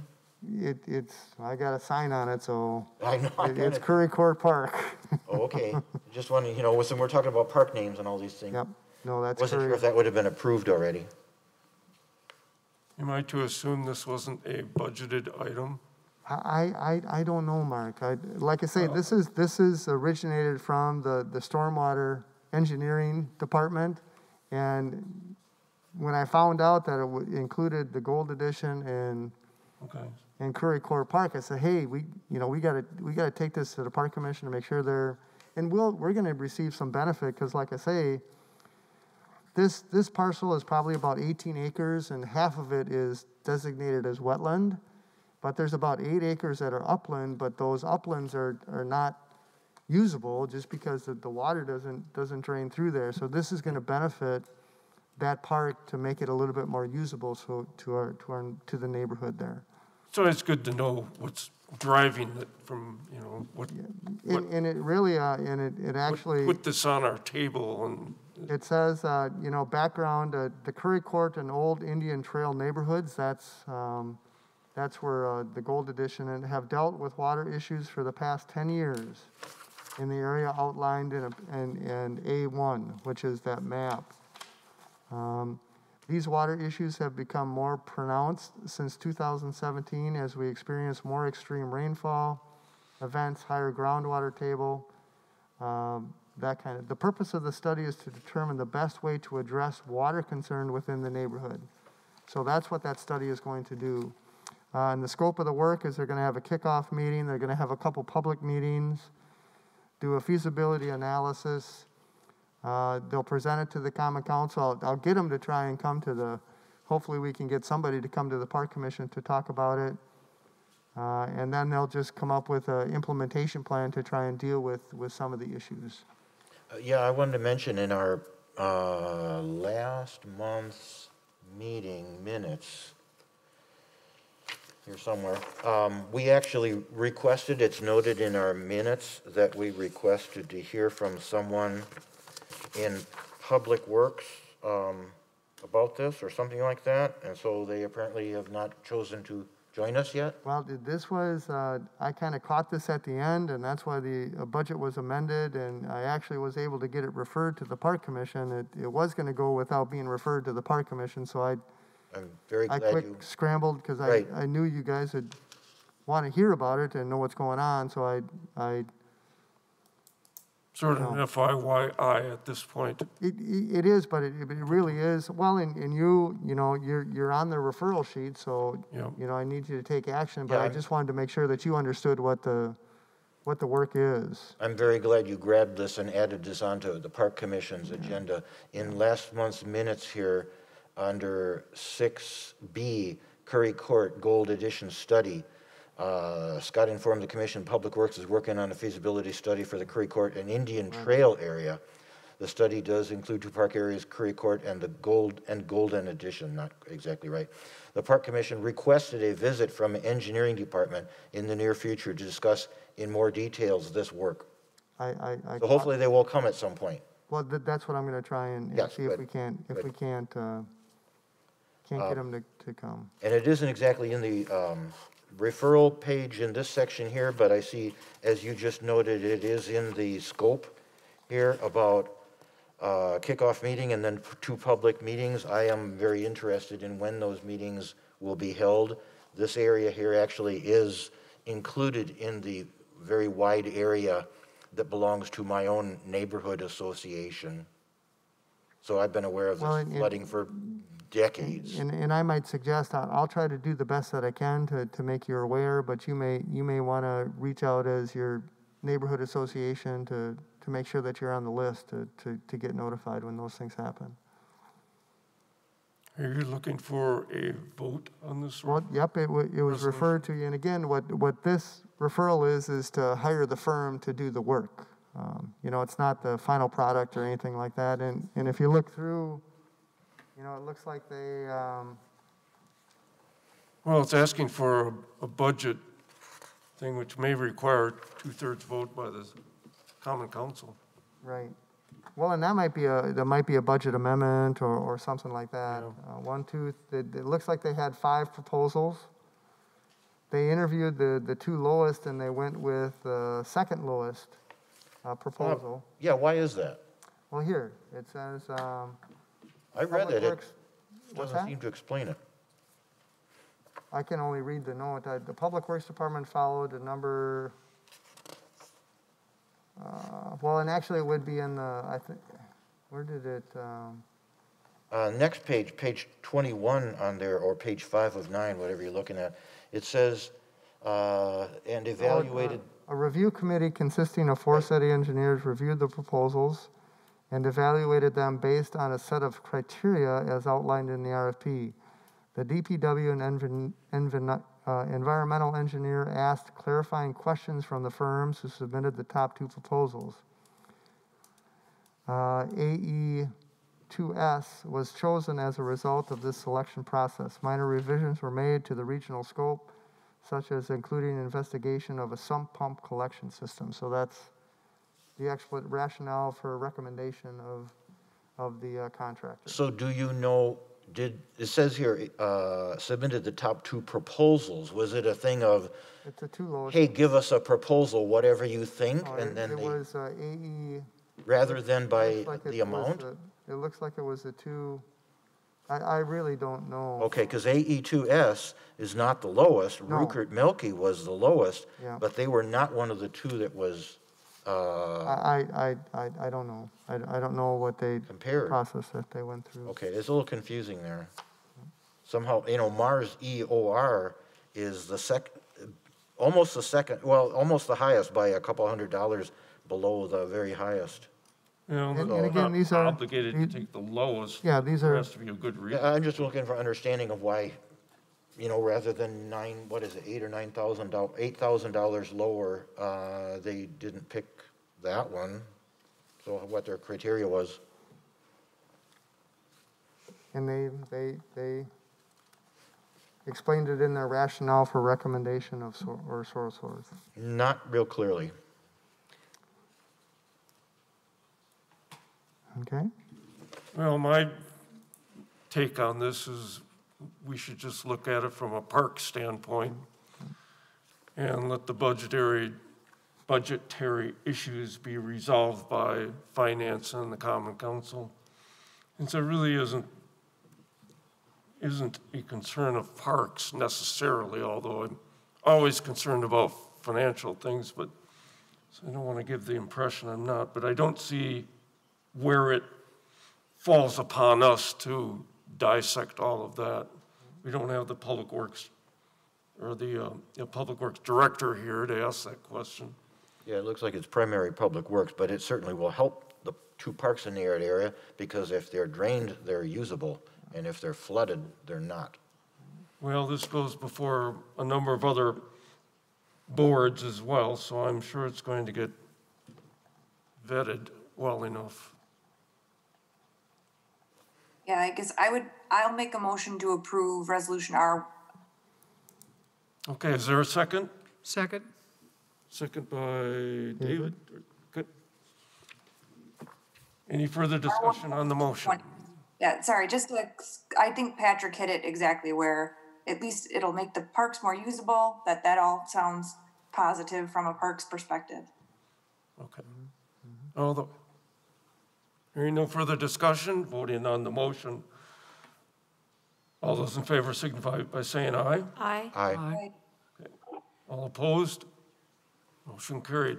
Thanks, Scott. So we are down to communications. Yep, and I wanted to let the Park Commission know that the R-14520 construction of the pickleball courts did fail at the Common Council, so that project won't be undertaken at this point. We are looking to rebid the project and see. That's a question that I have. Is it just a rebid of exactly what was designed? Or is this backing up to, well, for the first time, open it up for some public input? And for the first time, I will emphasize, Park Commission input into that design. And another point I want to make on this, I really hope it would be kind of up for consideration of redesign, because I heard the comments of the council members, various, objections to various things in this. I also have a concern because there's two separate projects here. That $2 million water main and storm sewer or something or other contract that we approved a couple months ago. The water main loop is going into the ground right now as we speak. This week it started already. And I want to ask you a question to make you worried, hopefully.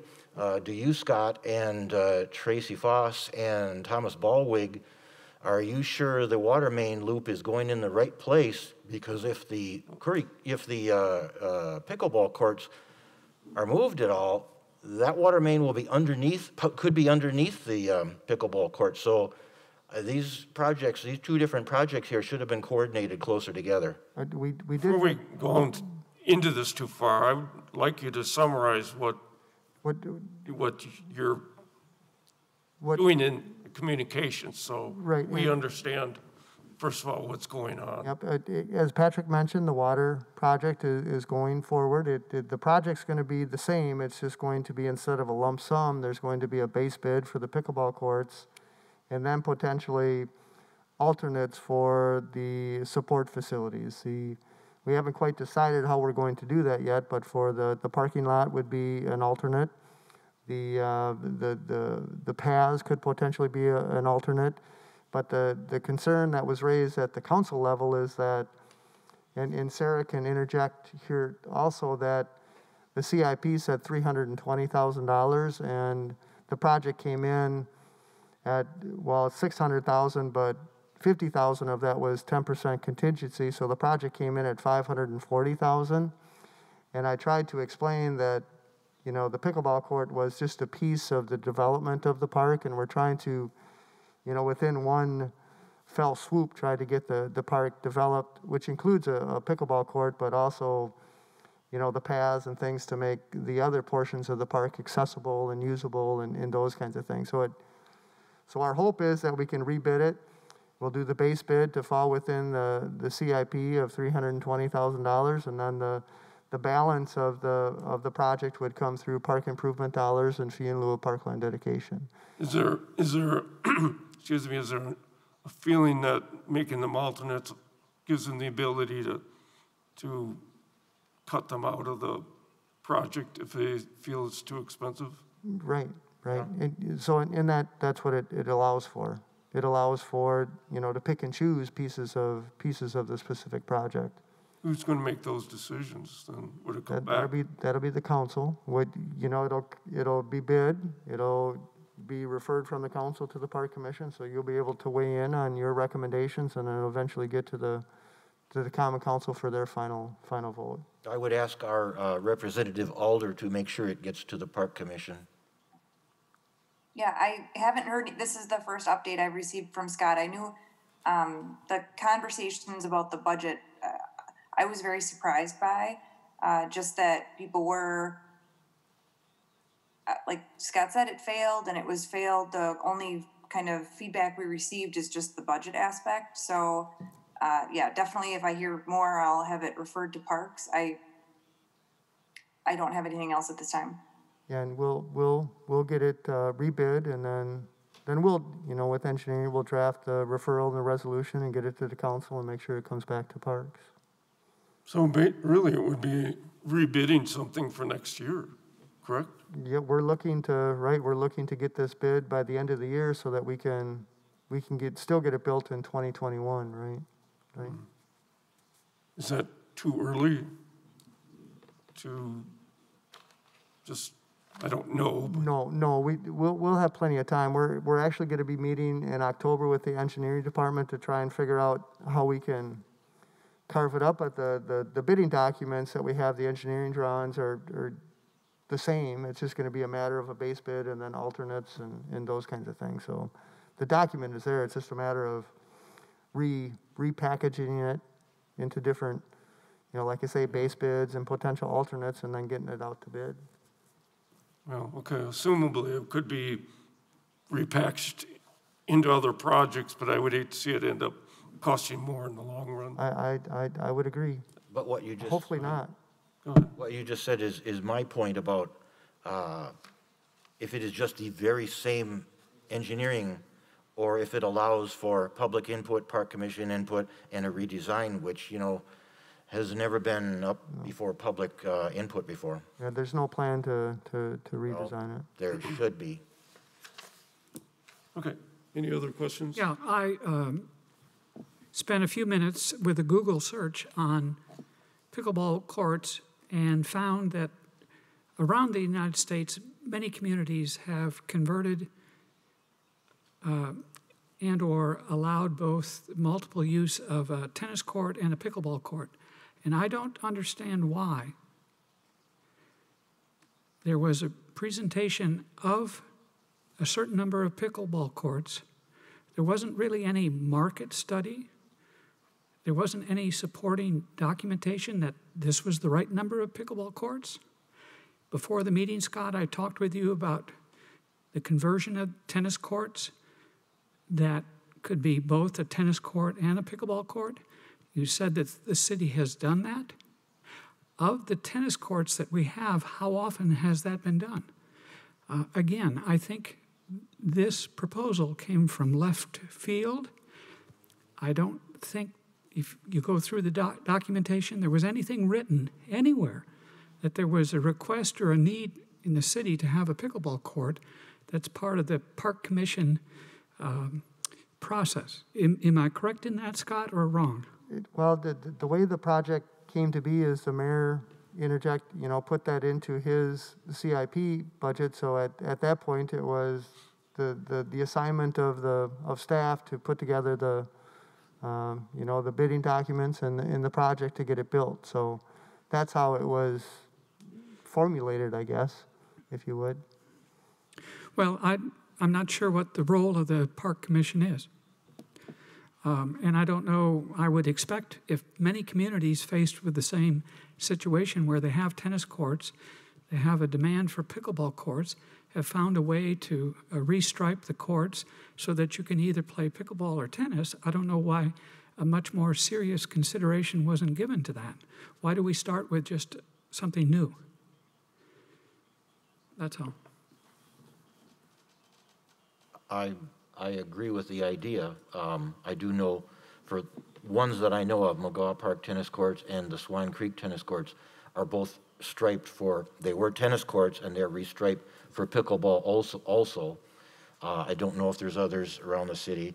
McKee Tennis Court Complex of 6 courts is not striped for pickleball, so it's sort of dedicated to tennis. I do like the dual use idea. This one here is a single use, and all you can say is sometimes it pays to be the mayor. The mayor found $320,000 for 8 pickleball courts. Not anything else there. The rest of this is what almost doubled the whole price, which the council really did not like. Scott, you want to move on to Seminole Glen Park Cuddle? Yep, I did meet with, actually Susan was there and David Haight and our alder, one of the alders, Randy Uddle.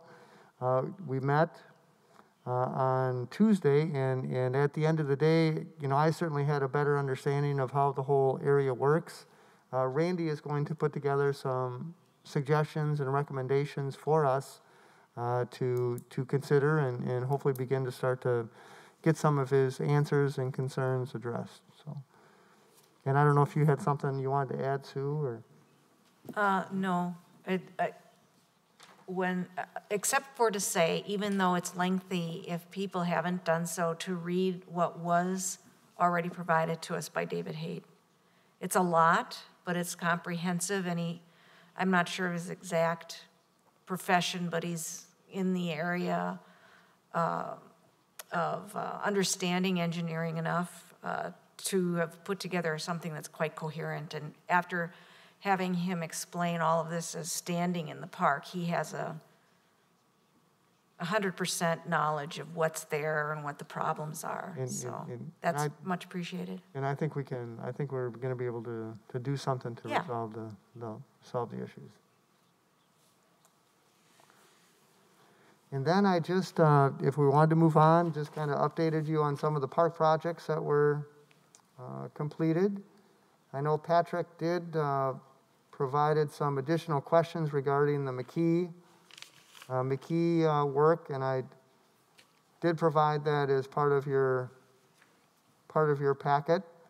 I did also burn. Right, second one there. Oh, Let Scott finish and then. Well, that's the next but, one. yeah. Well, okay. We can certainly go to the McKee questions that you may. Okay. Yeah. I appreciate you answered the questions. You did miss one question. I didn't answer them. Well, oh, you didn't? No. This was a project done by the engineering department, so they're the ones that provided the responses. Oh, okay. Well, there was one down there. Was this fully funded by the 40,000 of the CIP? That one wasn't answered, but looking at the numbers, the totals were within the 40,000 that was allocated. Oh, absolutely, yeah. I see that the total comes out about $800 less than 25,000.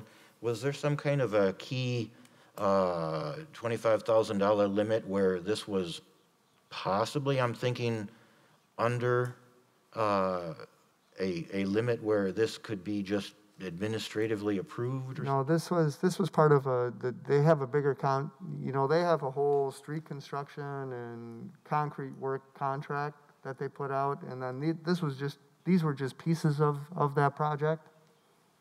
So was this specifically for McKee for the pavement around the shelter? Was this specifically part of this large citywide concrete bid? It was. Okay. Yeah.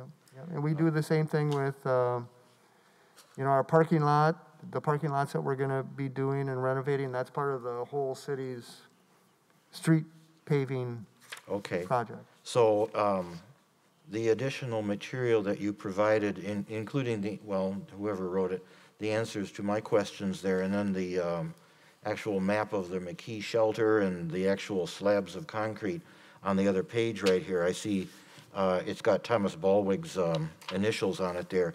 I also see the date of June, so I'm a little bit annoyed that we did not, on the Park Commission here, did not hear of this in our July meeting or our August meeting or our September meeting to see that this was going on and this was like in progress, being worked on, going to be done here. It's annoying, I think, to see that we only hear about this in our October meeting when we get to see the pretty pictures when it's all done, rather than hearing along the way of what is planned, what is being proposed, what is in the works, what's in progress, what's in construction.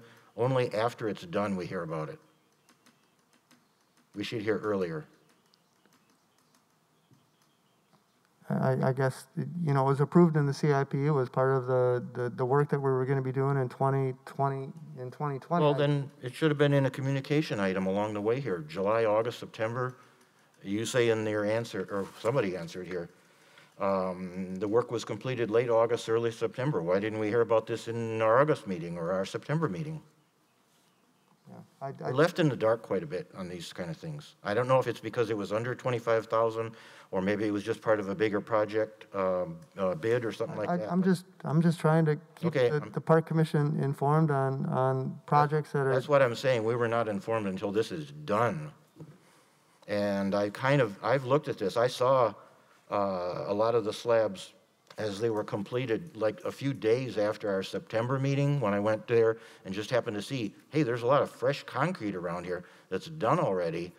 And I am well aware of how much really needed to be replaced. I saw 3 slabs of concrete by the north door that were very uneven. They've been that way for at least 4 or 5 years or so. When Corey Horton was our public works director, I counted 27 slabs that were removed around the north side, and then 6 more for whatever reason, I don't know, I can't figure out, around on the south side of the shelter.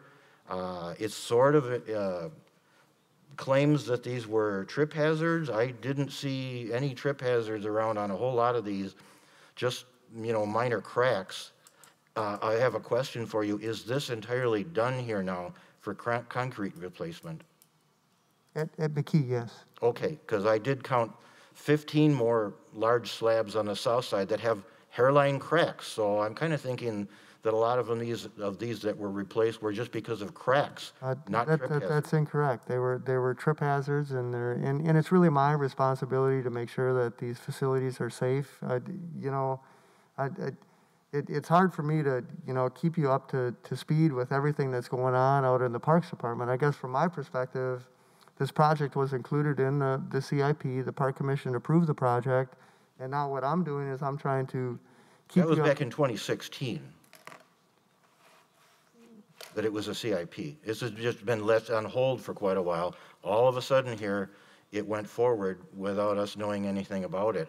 And I've looked at the concrete slabs there quite a bit. I even went there with you one time, and we discussed it, and really there was a few slabs that needed replacement. And again, I reserve the right to make sure that the park facilities are as safe as they possibly can. And in my opinion, and talking with the engineering group, and we see trip hazards, I'm going to get them fixed, Patrick.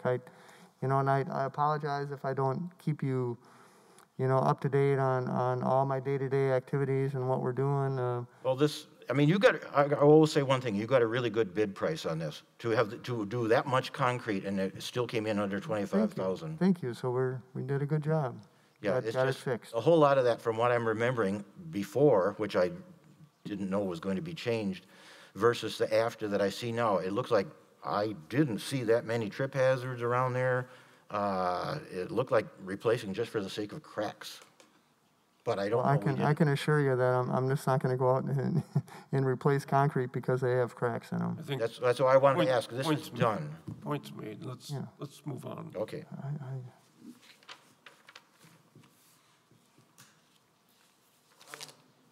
That's it?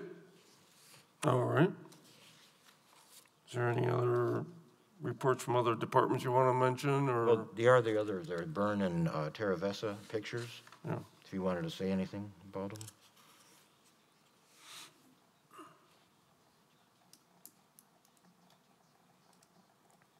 It's below that, I think. Oh, there it is. Is Byrne in progress? That's correct, yep. Not complete yet?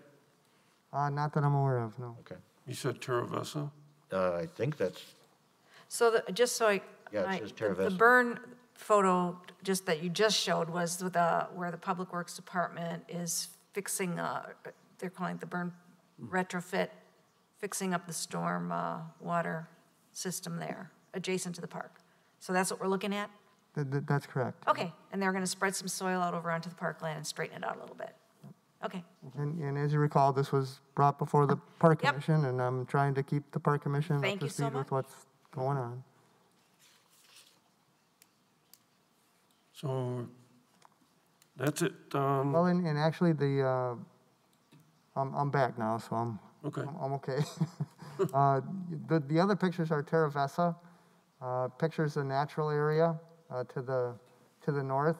And actually what they had to do is they had to, because they were using the area for storage, and they got rid of all of that stuff and they repaired it, and Can you go back to that? What is that building in the background? that's a new school, Oregon School. Oh, okay. See, Terravessa, if you, I remember that. well, and I actually, didn't realize that they followed through with it. Yeah. I think it is ready to open in the fall here. Wow. yep, so that's the natural area to the north. Okay. And these are the big oak trees that we got out there. And I'll let you know that to report, Patrick, the Park and Forestry, they're gonna work to clean up around those. I don't know exactly when, Okay. but Thank you. Okay. you're welcome.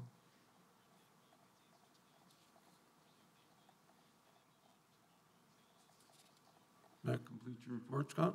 Yep, and, I do have one thing I wanted to talk to you about in my director's report, when we Okay. get to that. Well, let's move. Mark, Oh, director's report? Yeah, go ahead. 7D. could I add one thing as a communication thing here? Or what? Could I add one thing, a comment? The communication seems like the best place to mention this. Okay? On which no? Well, it's something I want to just comment on. Oh, I mean, I could do it at future agenda items or something too, but, let's do it there. okay. Scott, you had one other thing you wanted to? Yes, I did want to let you know about the Inclusive Playground project. It's kind of been on hold at this point because of, a piece of it was going to be to go out and try and raise, we do have $130,000 set aside for the playground. But the idea is that we're having difficulty, we don't feel comfortable going out and trying to raise funds for the additional 130. So what we are thinking about potentially doing is going to trying to get an amendment to the CIP to allow us to use that 130 to begin to start to get it developed. And then, there might be a phase 1 or a phase 2 that we would, and we'd have to get this approved by the council. the idea of phase 1 and phase 2 then would be built with donations equaling that $130,000, just to try and begin to start to get something going. But just wanted to kind of get your, thoughts, if that makes sense to you. But it certainly would have to be approved by the council, and because they said that the 130 can be used once we gather $130,000 in donations to match it. So I think we'll work to try and see if we can't do that. Scott, has there been a plan presented in terms of where the status of it in terms of physical design? No, there's no physical design, no. Okay, so there's just a designated area. The location, yeah. Yeah, okay. That's all I have, Mark. Thanks, Scott. You're welcome. Future agenda A items? couple questions about the reports. Go ahead. Scott, on your report, director's report, parking lot at 4431 Crescent Road, where is that and what is that about? That is, it's a public easement, that's actually, there's a parking lot there. It's in between two condos, and it actually goes, access to the Cannonball Trail. So there's been some questions about, there was a resident who was interested in a sidewalk on that side of the road. So we're just trying to work through that and looking at covenants and things like that, just to try and work through that. Because the question is, as I'm finding out that the condos have a driveway easement to get access to their condos, but it's on public parkland. It's on public parkland? They have an easement. But then it begins to start to talk about maintenance and snow plowing and all of those kinds of things. So Talking about Seminole Village, correct? uh, Which condos are we talking about? well, this is the ones on Crescent Road. Oh, okay. Where's Crescent Road? Wrong side of the pond. Crescent Road is Seminole Highway. Yep. Yeah. Seminole Highway, and then you turn you turn left. Starts at Alley Drive. Lost already. Yep. All right, somewhere. I can. What I'll do is I'll send out a map and all that kind of stuff. I was wondering also on Joran's report, there's a couple things towards the bottom of his list. Regrade Central Park Place Park. Where is Central Park Place Park? Is that any chance in the Uptown? That is. Or North Park? Actually, what it is if I get to my park names. That's too far. Oh, is it? It's in the Nine Springs. Where the new fire station is? Yep. So it's to the south of that. There's the new fire station. There's a park that's right adjacent to that.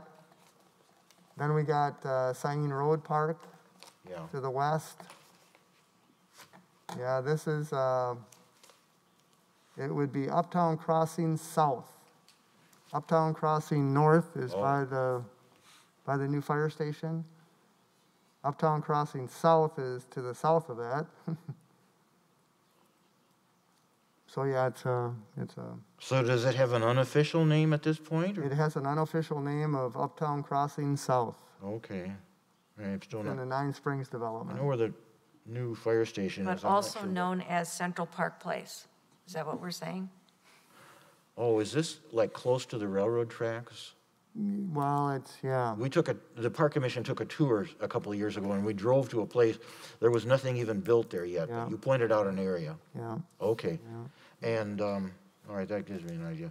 And then the next, painting and rebuilding signs. What signs? Park signs? Park ID signs, yeah.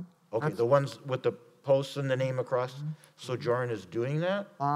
Actually, Chad Siegel from the rec department is doing that. Okay, because that was a discussion item, I don't know, if last year or the year before maybe, about replacing, rebuilding, And repainting signs.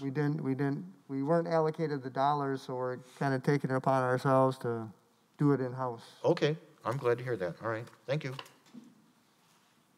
And that was, you know, with Chad and Austin out in the parks, it allowed us to do that. They got all the picnic tables painted. You know, we were able to do a lot of cleanup, that's for sure. I saw that, yeah. Any other future agenda items you can think of, Scott? Or- No. Okay. Any? Yeah, I've got one I want to mention here then. On Tuesday, I talked with a couple of leaders of a group.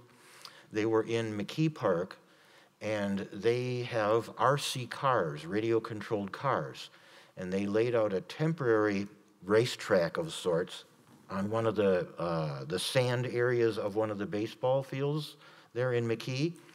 And I didn't know what they were doing. I asked what that was going to be, and they explained they were going to do a race of RC cars that evening. I started talking with them, and they said they're very interested in leasing for revenue to the city some kind of an area that they could make a more permanent racetrack. And as I understand it and talk with them, it would be not an exclusive area for them, because all they're interested in is give them 100 square feet of grass, and they can carve out, think Indy 500 race course, you know, goes around like this and everything, but that's paved. All they want is to just make it bare dirt on the driving lanes around in some sort of a race course. So obviously anybody else could play across it, walk across it, anything like that. But they would have this I guess 2 or 3 feet or something wide of dirt race course around through the grass in this maybe 100 square foot area. They're willing to pay to have the rights to create it there, maintain it there, and so it would be revenue to the city. And it sounded good to me, and I hope they will pursue this and be in contact with you, or I told them they can get a hold of me too. And I'm sure, you know, somewhere there, you know, McKee would be fine if they could find some place in the grass that wouldn't interfere with anybody else. McGaw, they didn't know where McGaw was. I explained it was, and they really liked that. They really said anywhere in any park that they could have somewhere and pay for the use of it and like that. So it sounded good, and it would be a interesting new sport. We'll wait to hear from them. Okay. All right. Anything else? Hearing none. New business. No new business. Announcements. The next 2 park commission meetings, November 5th and December 3rd. So now we need a motion to adjourn. Anxious to leave. I move that the meeting be adjourned. Okay. Second? Everybody going? I'll second. Okay, thanks. All those in favor signify by saying aye. Aye. Aye. All those opposed, It's motion carried. 9 We are adjourned. o'clock.